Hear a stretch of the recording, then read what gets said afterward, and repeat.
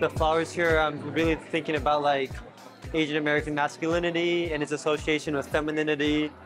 How does Asian American identity get torn apart and reconstructed, and then how do I reconstruct that identity? Once I drive away from the airport in Mexico City, some of the first people that you see on the street are typical people trying to make a living for themselves, selling fruits, vegetables, all kinds of different things. So I kind of just wanted to put myself as the reference, which is what I do in a lot of my work. And I kind of loved that that was a symbol of power.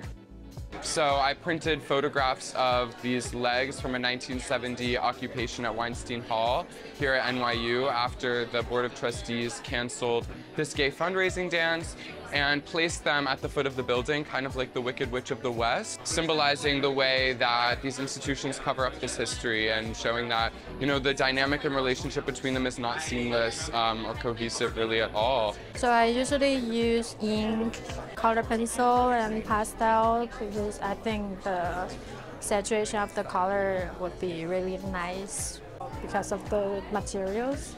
I usually draw every day, and I feel I'm writing a diary.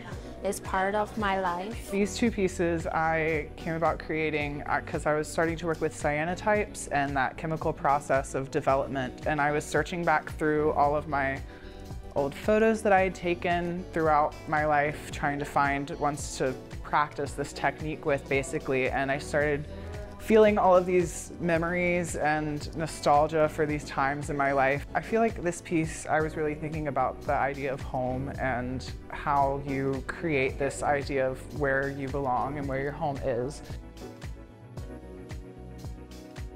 Who needs Art Basel when we have Gallatin Galleries?